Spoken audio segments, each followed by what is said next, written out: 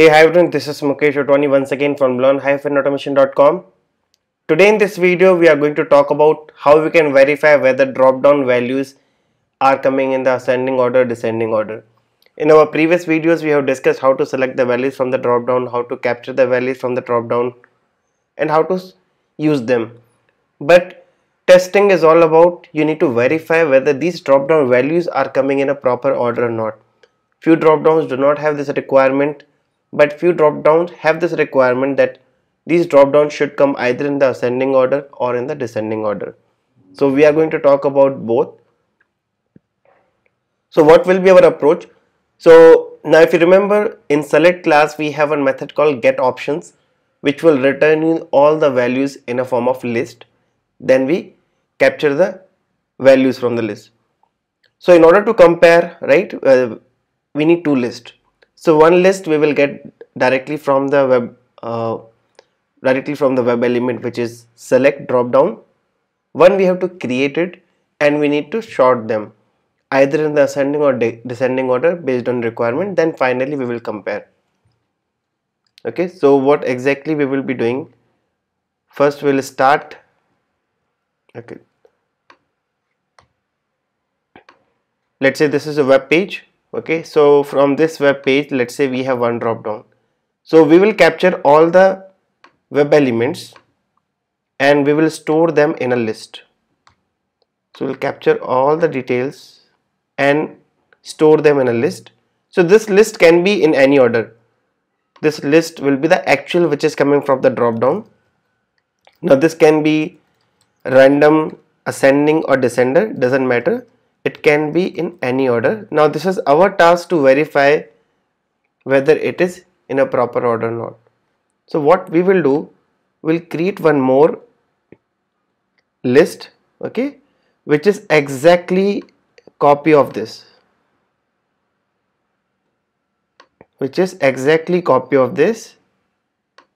just a minute. Yeah,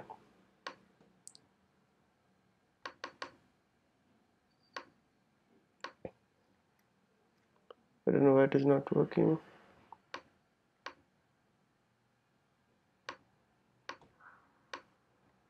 Okay, which is exactly copy of this, and finally we will sort them either ascending or descending. Now how to sort them? We have a separate class called collections class. Now we can verify this in multiple ways, but we are using this collection way because already we have inbuilt libraries, so we can directly use them.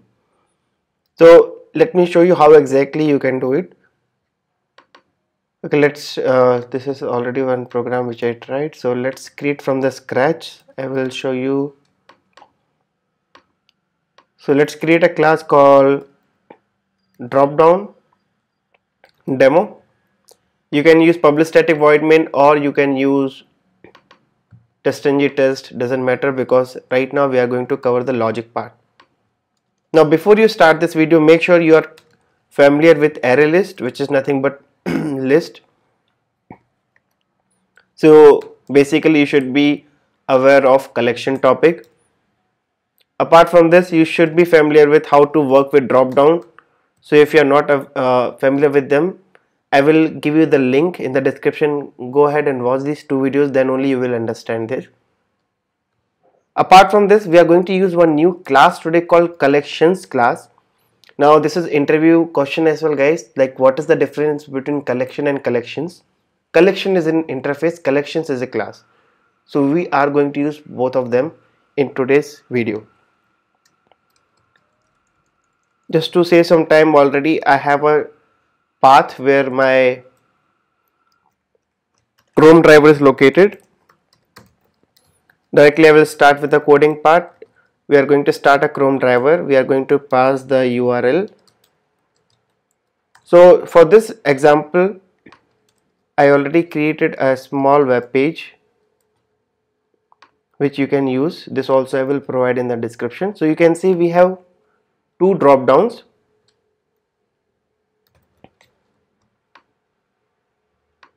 So one drop down, you can see it is in the ascending order, right? It starts with A and then C, D and S. So auto IT, Cucumber, Docker, and Selenium. I also have one more. This is not in a proper sequence. It is in a random order. So we'll verify both. So this is not in a descending order. This is a random order, guys. So what we will do, we'll capture this URL.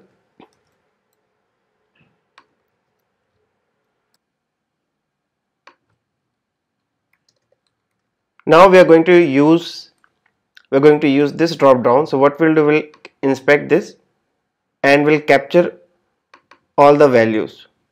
So now if you have seen my previous video, we are going to use one select class.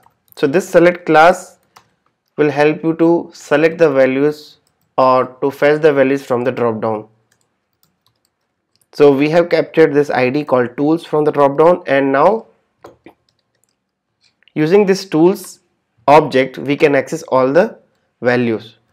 So when I put tools.get options, you can see it is providing list of web elements, so which we will store in list of web elements, and let's say this is my tools. So this is actual a list. What we need the values which is stored inside this web element. As of now it will store all the web elements, but we need the actual values. So first of all we need one list, right, where we can store all this. So let's create a list. This I will say actual list equal to new array list.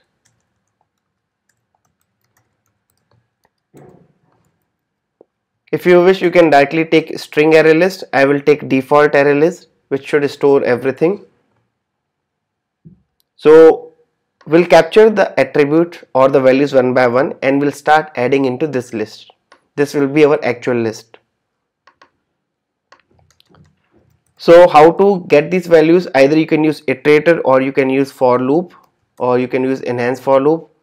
I'm going to use enhance for loop, where I will pass this list web element.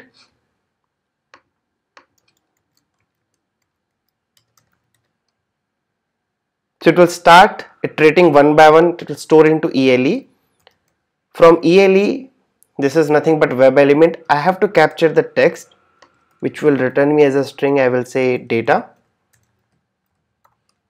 and this data I have to store into this list. Correct? This is our first task. Once we get the data, we have to start adding into this list. We have one add method and we are going to add data. So this for loop, enhance for loop, will add all the values which is coming from the drop down into this array list. That is our first task. Now we need another list, right, so that we can compare. So let's create another list, and this I will make this as a temporary list. Now this temporary list also should have the same data, right? So either I have to feed it manually or I can directly use this list and we can add here.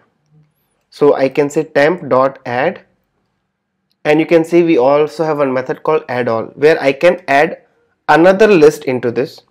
So what exactly we did, we took the actual list and we added directly here. So now we have two lists, both are same, but now we need this list to be sorted, right? Now you can use collections class. Now collections is a class, guys, so if you just put mouse over,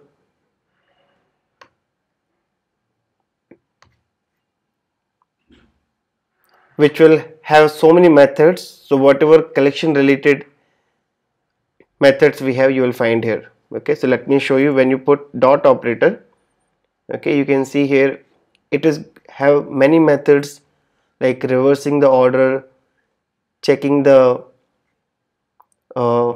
your all binary operations, okay, binary search algorithms, checking whether this map is sorted or not. Many methods we have here. We are going to use one small method called sort. What exactly it will do? It will sort the list, whatever list you will pass.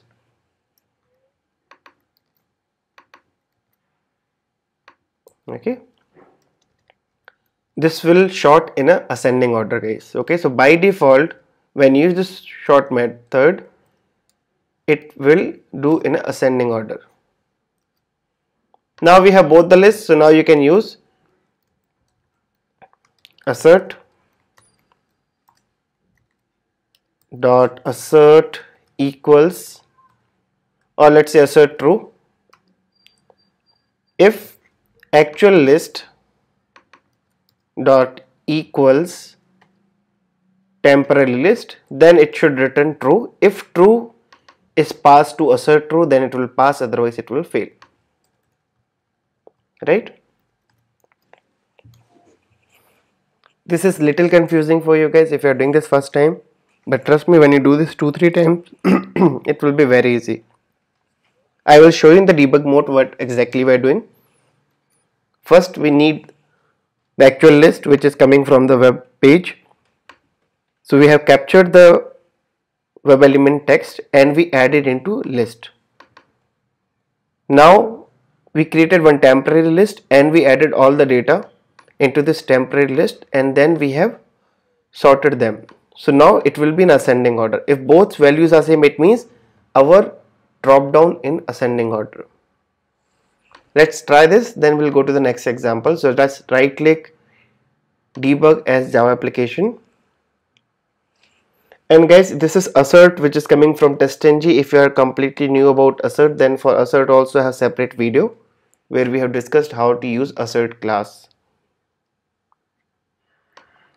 So this is our web page which is loading.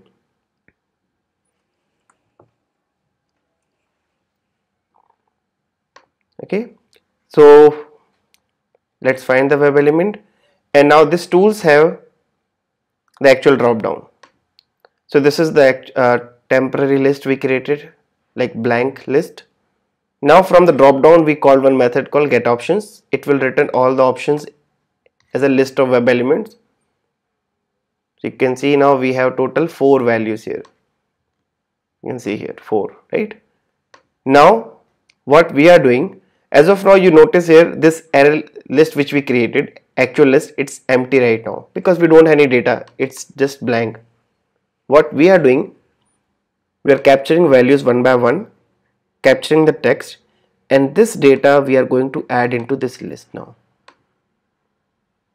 Now if you put mouse over, this list have one web element called Otwani now. Do this second time and next time you will get cucumber. Third time it will capture from the drop down, add into list. Now we have Docker, and finally it will be Selenium. Right, now elements are done, so it will come out of this loop. Now we are creating another temporary list which is obviously blank as of now. So what we are doing, we are adding the actual list into temp. Okay, so now we have temp which is actually a list. Actual list is also another array list, and you can see as of now, since it's a happy scenario, both values are same. So even though I call this short method, our list is already shorted. So now when we compare, actual list and temp list is same, definitely yes. So it will pass, right? No error, it means it's successfully executed. So this is how you can verify whether they are in ascending order or not. Just to make sure our code is working fine or not. This you can see this is not in ascending order. So ideally this should fail. Okay, so just to make it like test case better, I will take this as a test case 1 and let's run this as a TestNG test. So what exactly we have to do now?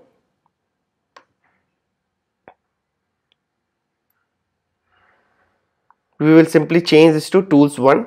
In this case now we'll get another drop down, we'll sort them and we'll verify whether they are in a sorted order or not. So let's again run the same program in a debug mode and let's see.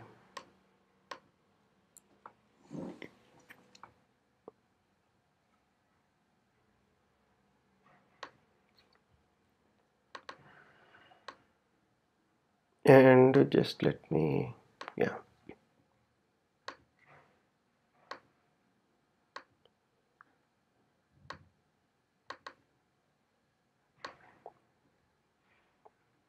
Yeah, so now we have the data, so let's call this many times, so we'll get all the data. Yeah, so now we have an actual list which has Selenium, Cucumber and TestNG. So guys, there's another tool called Selenium. It's not like by mistake I have it. Selenium is separate tool now, which is mainly used for the Docker. So if you are completely new to Selenium, I would recommend you to just check the Selenium as well. I'm going to make a video on Selenium as well, but for the time being, if you are interested to know what exactly is Selenium, just check it out. Okay, so this is our actual list. Now we are creating one temporary list, and in the temporary list we are going to add the actual list which is coming from the web. So now we have one temporary list and one actual list. Now in order to, okay, let's sort them. So what exactly we are doing now, we call the sort method for the temporary list, right? And now you can see it has sorted, right? Cucumber, then Selenium, TestNG and finally Selenium. In this case it should fail because actual is different, actually starting with Selenium, but expected is it should start with Cucumber. In this case it will fail, and you can see expected was true but found false.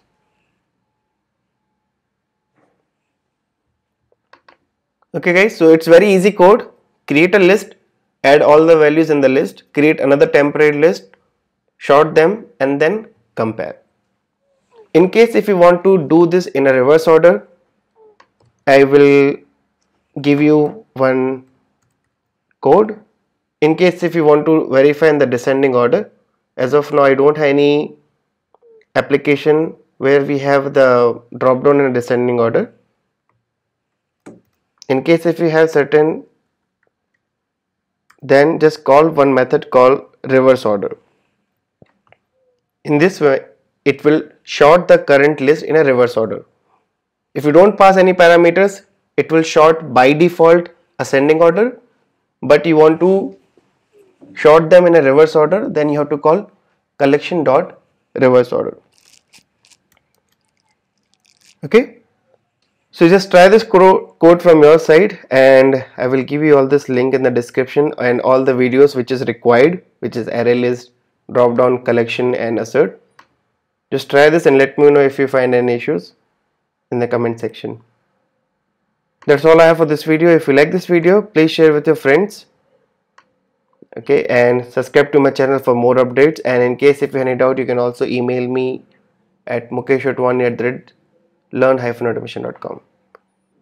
That's all I have guys. Have a nice day. Bye bye.